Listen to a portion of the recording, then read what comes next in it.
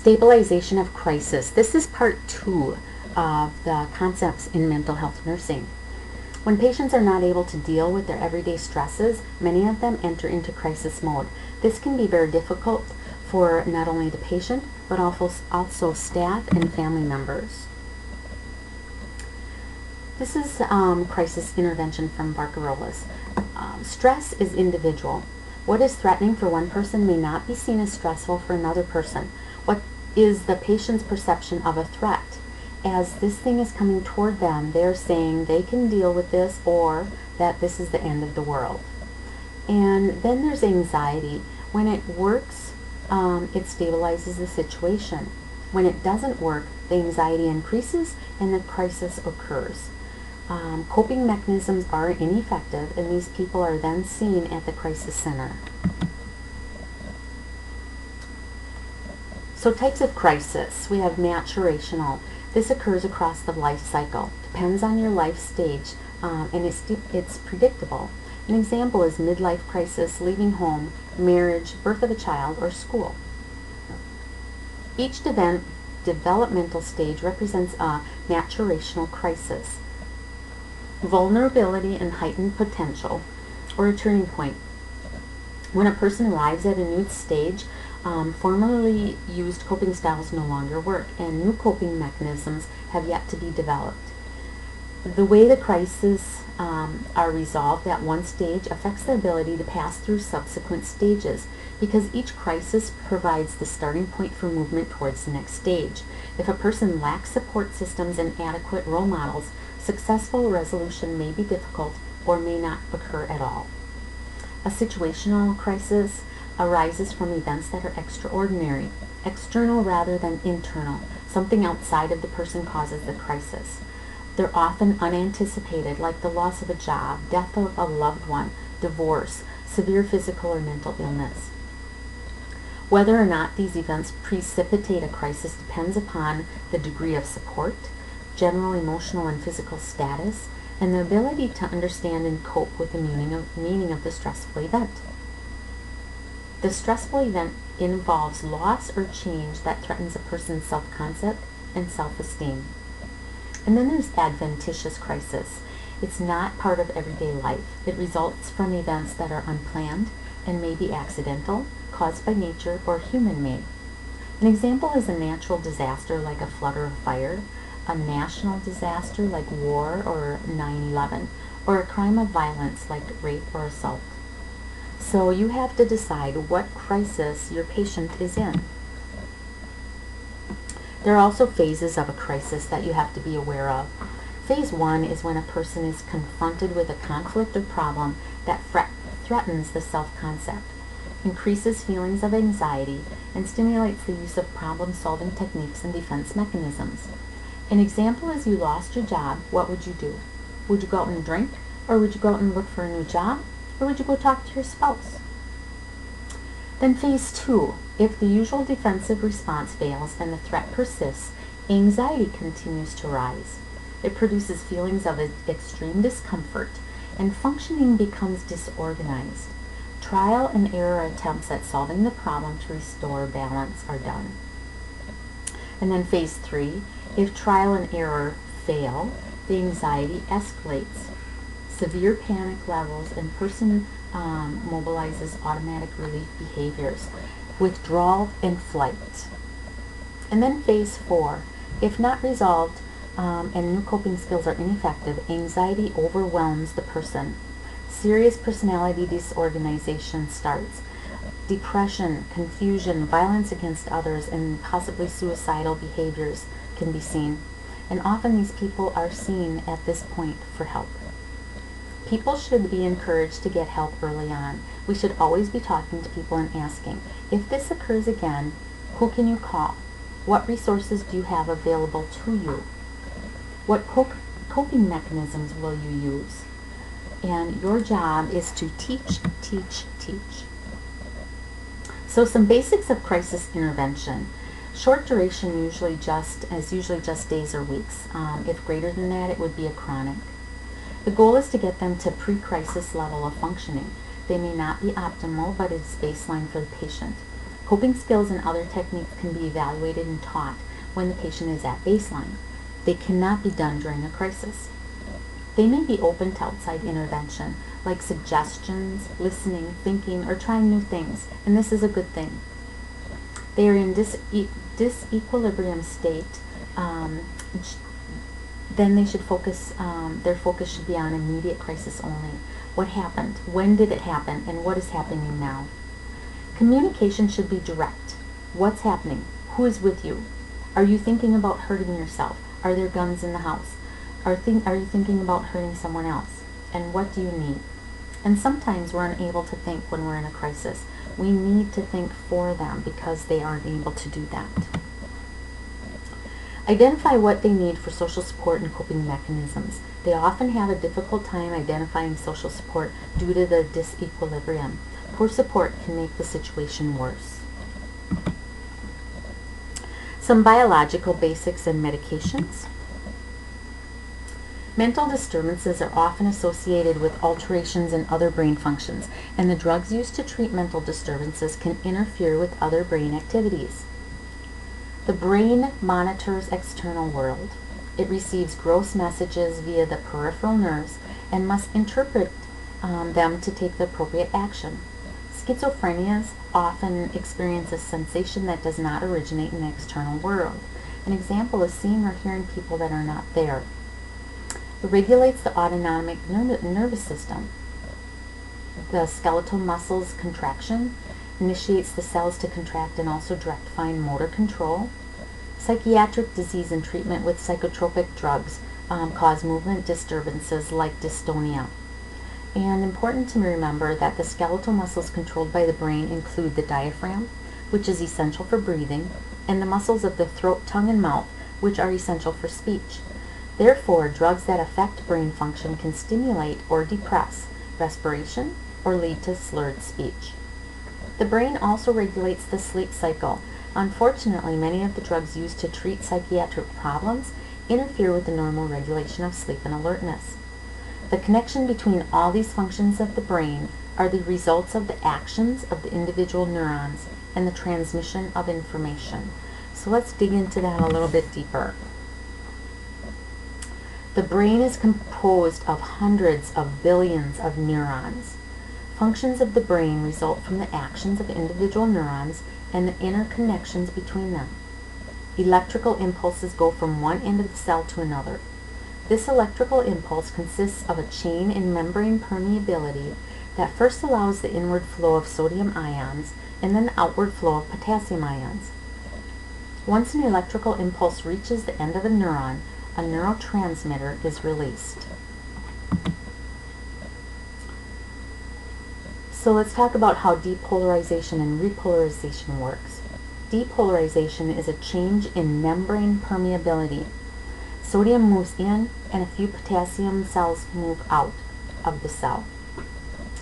Potassium substances. The cell membrane becomes positive on the inside and negative on the outside. The cell then depolarizes. Repolarization is when the cell achieves homeostasis by the movement of potassium out of the cell. Once depolarization occurs, the next cell is then propagated until the message is sent. The propagation of the electrical impulses from one neuron to another serves as a means of communication between one part of the body and another. Once the electrical impulse reaches the end of the neuron, a neurotransmitter is released. Neurotransmitter is a chemical that functions as a neural messenger. Depending on the neurotransmitter and receptor, the next neuron will either be more or less likely to initiate an electrical impulse. Neurotransmitters are released from the axon terminal at the presynaptic neuron on excitation. This neurotransmitter then diffuses across a space, or synapse, to an adjacent postsynaptic neuron, where it attaches to receptors on the neuron surface. It is this interaction from one neuron to another by way of a neurotransmitter and receptor that allows the activity of one neuron to influence the activity of other neurons. Neurotransmitters are destroyed by immediate inactivation at the postsynaptic membrane, or it is reuptaken by the presynaptic cell and either recycled or inactivated. Neurotransmitters are ultimately involved with our emotions. Essentially, neurotransmitters do three things. They excite or pass the message on. They inhibit or stop the message. Or they reuptake or take back it into the original cell. And it's either reused or destroyed by intracellular enzymes. Norepinephrine, dopamine, and serotonin are destroyed by an enzyme within the cell called monoamine oxidase, or MAO, and acetylcholine is destroyed by an enzyme within the synapse, acetylcholinesterase. Either we have too much or we have too little. Deficiency or excessive neurotransmitters can lead to mental health problems, especially in the limbic system, which links the frontal cortex, basal ganglia, and upper brainstem. The neurotransmitters that have been most consistently linked to mental activity are norepinephrine, dopamine, serotonin, GABA, and glutamate. A mental health illness is either deficient in certain neurotransmitters, where there's not enough neurotransmitters produced or released, or there's not enough receptors to accept the neurotransmitters, or has an excess of certain neurotransmitters. There's too many neurotransmitters that are being released with the correct number of receptors, or there's excessive responsiveness of the receptors. So see the document in Blackboard that gives more detail on types of neurotransmitters, and please watch the videos that are on there, because they can do a much better job than I can at explaining this to you. Structural imaging is one way that we look at brains. These diagnostic studies are looking at the overall structure of the organ and any large damage or changed areas. They're not microscopically looking at the different individual cells, neurons, or receptors. Patients who have had implanted or metal shrapnel need to be very careful with MRIs because of the magnet ability. Functioning imaging shows some activity within the brain. A radioactive tag is used to trace compounds such as glucose. PET scan shows oxygen utilization, glucose metabolism, blood flow, and neurotransmitter to receptor interaction. And a SPET scan shows circulation of cerebrospinal fluid and other similar functions as the PET scan. These are PET scans. Look at which parts of the brain are lit up. This shows activity. With schizophrenia, the upper left image reveals lower brain activity in the frontal lobe of a twin diagnosed with schizophrenia. The area affected is in the frontal cortex, which is associated with reasoning skills. This is typically greatly impaired in schizophrenia patients. The limbic system is within the cerebrum. It's a group of structures that includes parts of the frontal cortex, the basal ganglia, and the brainstem. Major area of emotional status and psychological functioning. It's also a major use of norepinephrine, serotonin, and dopamine as their neurotransmitters. Dysfunction in these areas often shows some type of psychological disease. Think about the lobes of the brain while you're doing your reading. OCD is the lower image. The brain metabolism of glucose is increased in certain areas of the frontal cortex. The brain is very active. People with OCD have a lot of anxiety. And then depression is the upper right image. The patient with depression shows reduced brain activity compared with the control, and temporal lobe changes.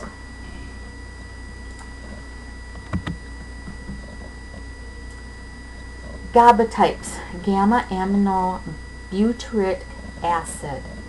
So GABA A receptors exert a sedative hypnotic action on brain function. They are coupled to calcium and or potassium channels, are associated with pain, memory, mood, and other CNS functions. They are not defined. GABA A is a calming neurotransmitter in the CNS. Increases in GABA equals decrease in anxiety and increase in sedation and muscle relaxation. Increased effectiveness of GABA that impedes sending alertfulness signals to other nerve cells. And the various subtypes of GABA A receptors are the targets of benzodiazepines, barbiturates, and alcohol. Benzodiazepines have side effects of dizziness, lightheadedness, drowsiness, and change in personality. Benzodiazepine binds to a receptor which promotes the activity of GABA by binding to the GABA A receptor. This binding opens more chloride channels, causing hyperpolarization, which inhibits cellular excitation. Chloride is a negative ion on the outside of the cell. Once the chloride channels are open, the inside of the cell becomes more negative, thus making it more difficult for an action potential to occur. In older adults, the use of benzodiazepines may contribute to falls and broken bones. Ataxia is a common side effect secondary to the abundance of GABA receptors in the cerebellum.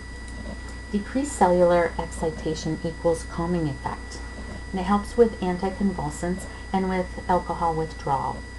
And types of benzodiazepines are diazepam or Valium, clonazepam or Klonopin, and alprazolam or Xanax. Barbiturates are very addictive and are not prescribed much. Side effects include oversedation, respiratory arrest, withdrawal, slurred speech, and drowsiness. Patient education is of utmost importance. Be careful with activities that require concentration, like driving, things like that, when they're using these medications. When used alone, even at high dosage, these drugs rarely inhibit the brain to the degree that respiratory depression, coma, and death result. However, when combined with other CNS depressants like alcohol, opiates, or tricyclic antidepressants, the inhibitory actions of benzodiazepines can lead to life-threatening CNS depression. Antidepressants. Norepinephrine and serotonin play a major role in regulating mood. Deficiency in one or both of these monoamines within the limbic system equals depression. There are three hypotheses to this. The first is there is a decrease in one or more of serotonin, norepinephrine, or dopamine, and the goal is to increase these neurotransmitters, and that will alleviate the depression. The second hypothesis is there are increased receptors caused by low levels of neurotransmitters. Increased receptors equals desensitization of receptors, which causes a delay in the ability to work. May be the cause of why it takes so long for the antidepressants to work. And the third hypothesis is there is an increase in production of neurotropic factors caused by prolonged use of antidepressants. This regulates the survival of neurons and enhances the sprouting of axons to form new synaptic connections. Tricyclic antidepressants. They are no longer first-line medications since they have more side effects. They take longer to reach an optimal dose, and they're far more lethal in overdose. Tricyclic antidepressant overdose can be fatal, secondary to cardiac conduction disturbances from excessive sodium channel blockade. And then MAOIs, monoamine oxidase inhibitors. Inhibition of monoamine oxidase, which is an enzyme that destroys monoamines, increase the synaptic level of neurotransmitters and makes possible the antidepressant effect of these drugs. Monoamine oxidase is found in norepinephrine, epinephrine, dopamine, serotonin, and many different food substances and drugs. Caution is MAOs is needed in the liver to break down monoamine substances that enter via food and drugs. This causes an increase in monoamine tyramine. Monoamine tyramine can cause hypertensive emergencies as they cause vasoconstriction. Foods with tyramine are aged cheeses, and pickled or smoked fish, and wine. They're contraindicated with concurrent use of any other antidepressants and sympathomimetic drugs. Sorry about that. Normally, tyramine is destroyed by MAO. Tricyclic and SSRIs block the reuptake. MAOIs block the destruction. Other antidepressants include bupropion, or Wellbutrin is the other name. It's an antidepressant that is also used for smoking cessation. That's called Zyban. It seems to act as a norepinephrine dopamine reuptake inhibitor and also inhibits nicotine acetylcholine receptors to reduce the addictive action of nicotine. There's also vilazodone. Vibrid is the other name. It's a newer antidepressant approved by the FDA in January of 2011. The mechanism of action induces enhancing the release of serotonin by inhibiting the serotonin transporter, and this is similar to SSRIs, and by stimulating serotonin receptors via partial agonism. This is similar to the anxiolytic medication buspirone. With this dual activity, vilazodone is considered to be a serotonin partial agonist reuptake inhibitor, or SPARI. It may be the overexcitement of neurons of the brain that causes bipolar disorders, and that lithium interacts in some complex way with sodium and potassium at the cell membrane to stabilize electrical activity. By altering electrical conductivity, lithium represents a potential threat to all body functions: cardiac contraction and sinus bradycardia. Extreme alteration of cerebral conductivity with overdose can lead to convulsions. An alteration in nerve and muscle conduction can commonly lead to tremor or therapeutic doses, or more extreme motor dysfunction with overdose. Hyponatremia can increase the risk of lithium toxicity because increased renal reabsorption of sodium leads to increased reabsorption of lithium. Hypothyroidism in some, which is secondary to interfering with the iodine molecules, affecting the formation and conversion to its active form, T3 thyroid hormone. Side effects include polyuria, edema, tremors, bradycardia, and convulsions. Hyponatremia is a high risk for toxicity because increased renal absorption of sodium leads to increased reabsorption of lithium. Dopamine antagonists at the dopamine receptors bind to the receptors and block the attachment of dopamine, which reduces dopaminergic transmission. It is thought that overactivity of the dopamine system in certain areas of the brain may be responsible for some of the symptoms of schizophrenia. Blocking dopamine can then reduce the positive symptoms like delusions and hallucinations. Typical antipsychotics block dopamine, target positive symptoms of schizophrenia, can increase release of prolactin from the anterior pituitary, which causes amenorrhea, which is an absence of menses, or galactorrhea, which is breast mild flow. And in men, it can lead to gynecomastia, which is development of male mammary glands. Atypical antipsychotics block serotonin and dopamine. They target both the negative and positive symptoms of schizophrenia. They're first-line treatment over typical antipsychotics.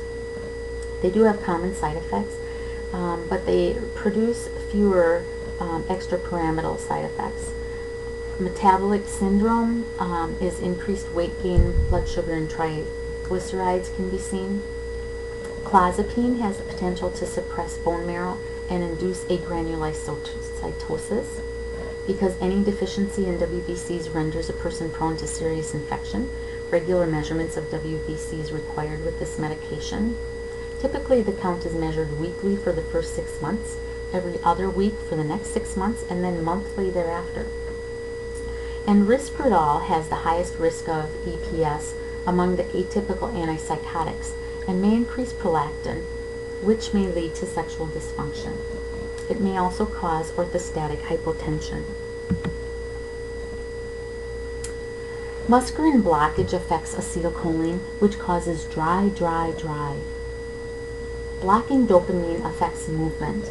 Monitor with the abnormal involuntary movement scale, or the AIMS. Some of those movements are Parkinsonian, a mask-like face, stiff and stooped posture, shuffling gait, drooling, and tremor. Akinesia is the absence of voluntary motion. Akathisia is regular rhythmic movements, usually of the lower limbs, like restlessness, pacing, tapping the foot incessantly, rocking forward and backward in a chair. And tardive dyskinesia is a serious and irreversible side effect. It includes involuntary tonic muscle spasms, typically involving the tongue, fingers, toes, neck, trunk, or pelvis. An example is a protruding and rolling tongue, blowing, smacking, licking, rapid, purposeless, and irregular movements. There's no known treatment. Dopamine acts as the hypothalamic factor that inhibits the release of prolactin from the anterior pituitary gland. Therefore, blockage of dopamine transmission can lead to increased pituitary secretion of prolactin. In women, this hyperprolactinemia can result in amenorrhea or galactorrhea. In men, it can lead to gynecomastia. Cogentin and Benadryl can treat all of the others and help EPS go away. Thus, it's why so many schizophrenic patients are on these two medications. What you need to do is to remember to teach. The patient should report any muscle stiffness or movement changes, should eat a diet high in roughage, should rise slowly when getting out of bed, and may experience a dry mouth and therefore should chew sugarless gum. So this is the end of part 2 of the concepts of mental health nursing. And make sure that you review the videos that are posted for you on Blackboard, because they'll definitely help you understand these processes.